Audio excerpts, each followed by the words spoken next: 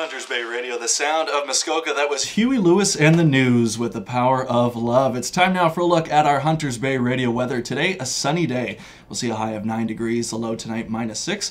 Tomorrow, Friday, the last day of the week, a sunny day, the high 12 degrees, the low -3.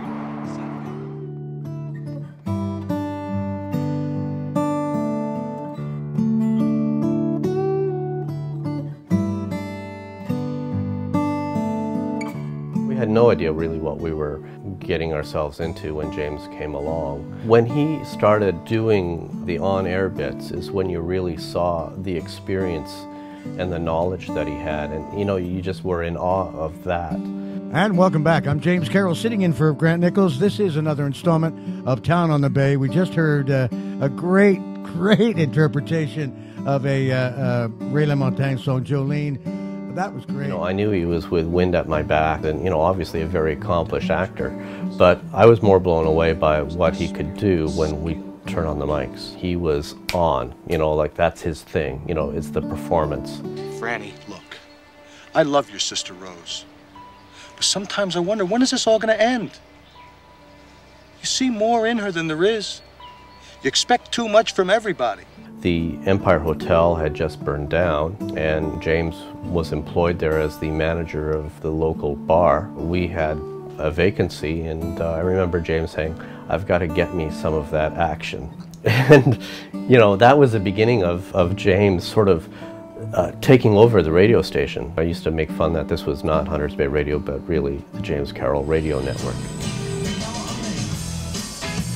We were listening, of course, to Blur with Park Life. That was a Japanese import, and we started off the show with Hold Back the River by James Bay. He brought a lot of people with him to the station, a lot of people to volunteer, and that's kind of the essence of what Hunters Bay is. It's a community station where there's just a lot of people that are passionate about their town, passionate about the community, and passionate about the events that take place in it, and they're a huge supporter of that here. Good? I'm good.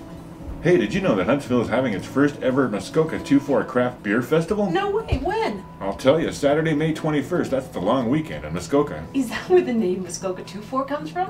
Yeah, and it's going to be in downtown. If he was walking down the street, and even if he didn't know the person and they were passing him, he'd still say hello, he'd still make conversation. He just made himself available to people.